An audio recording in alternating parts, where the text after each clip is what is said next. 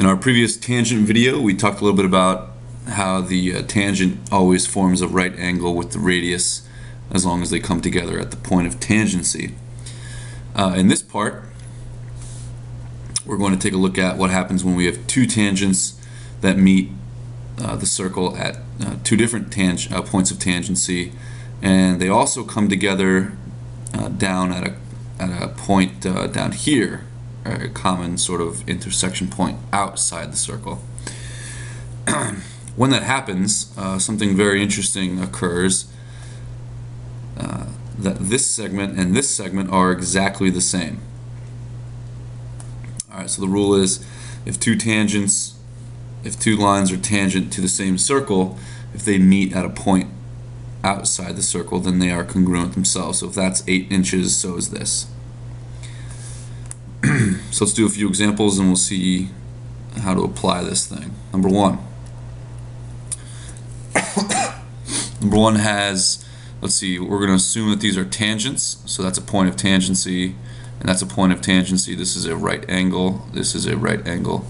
And the rule says that this is congruent to this. So what you do is you say 3x minus 7 equals x plus 11.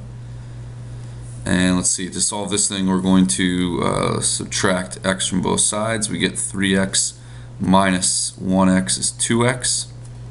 Minus 7 equals, these cancel, 11.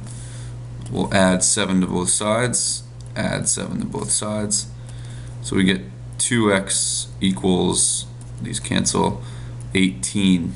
And finally we'll divide by 2, divide by 2. We get x is 9. And if we wanted to plug that back in right here, if we put 9 right there, the whole thing is 20. And if we put 9 right here, 3 times 9 is 27. 27 minus 7 is 20, so that works out. Number 2. Alright, same deal, right? We have two tangents meeting at a common point out here, so that means that this is congruent to this. So take their expressions, set them equal to each other. 4x squared minus 1 equals 399. We're going to add 1 to both sides, so we get 4x squared equals 400. We're going to divide by 4 on both sides, so we get x squared is equal to, let's see, what is that, 100. Take the square root of both sides, we get x is equal to the square root of 100. And that actually has two answers, positive 10 and negative 10.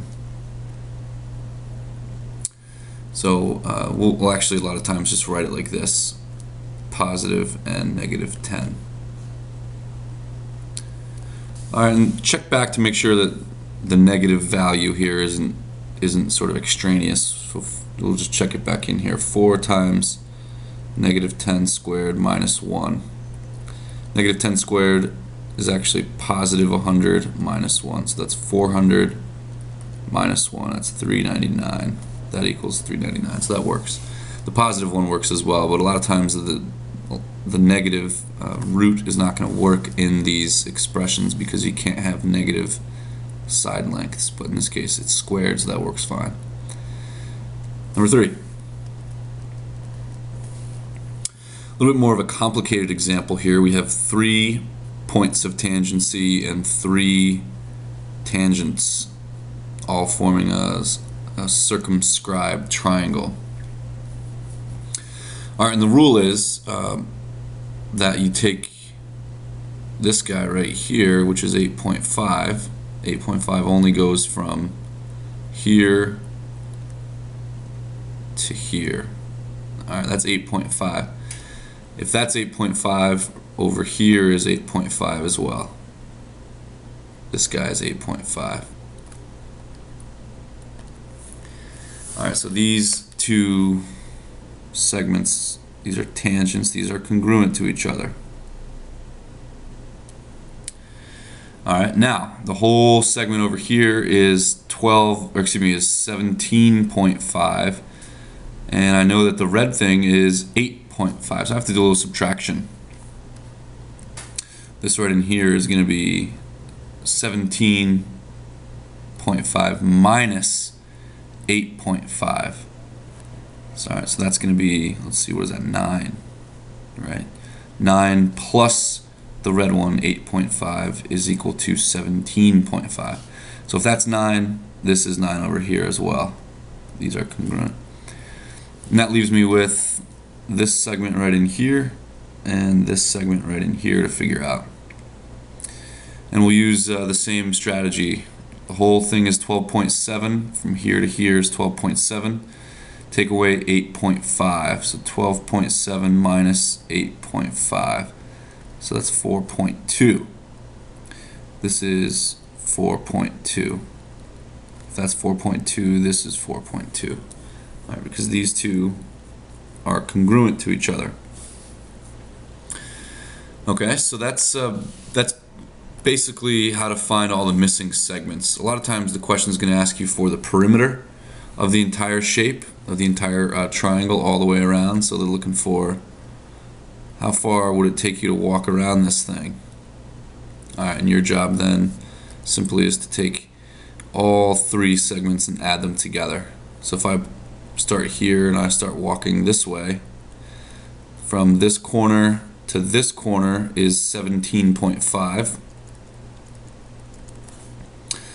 And then I turn this way and I go to this corner, add those two together,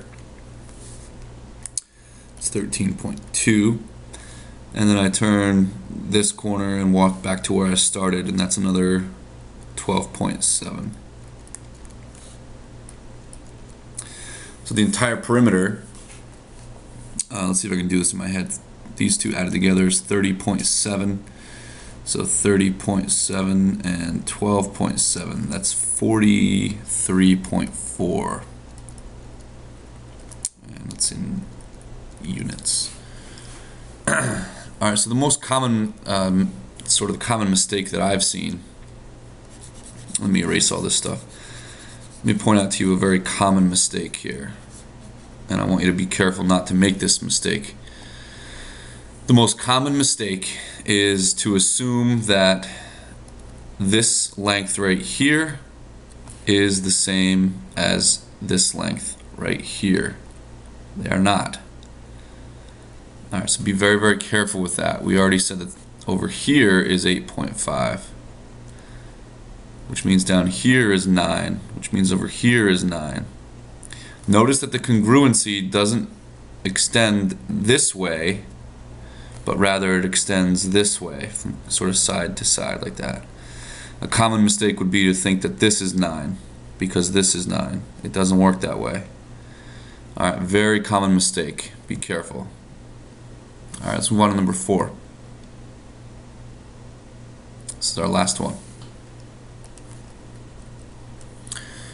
Alright, this is a circumscribed quadrilateral. It's a quadrilateral that is formed from 4 tangents to this same circle. So first things first, let's point out the misconception. Don't just automatically put a 10 right here. Remember, the congruency doesn't extend this way. It doesn't go across the tangent, the point of tangency, but rather it goes this way. So this is 10 right here. Alright, this guy is 7.2, which means this guy is 7.2. Alright, that means over here is the whole thing 11.6 minus 7.2. 11.6 minus 7.2. And that's 4.4. Which means this guy is 4.4. Alright, moving around here, we have the whole segment is 13. 13 minus 4.4. So we're going to go 13 minus 4.4. We'll turn it into a 12. That's a 10. This is an 8.6. 8.6 is right here, which means this is 8.6 as well. Alright, again, they might ask you for the perimeter. So all you're going to want to do is position yourself somewhere, and we're going to walk all the way around this quadrilateral and see how far we've gone. So let's go this way. Let's go 8.6 plus 10 is 18.6. Then we're going to go this way. 10 plus 7.2 is 17.2. And then we're going to go this way. That's 11.6. And then we're going to go this way, and that's 13.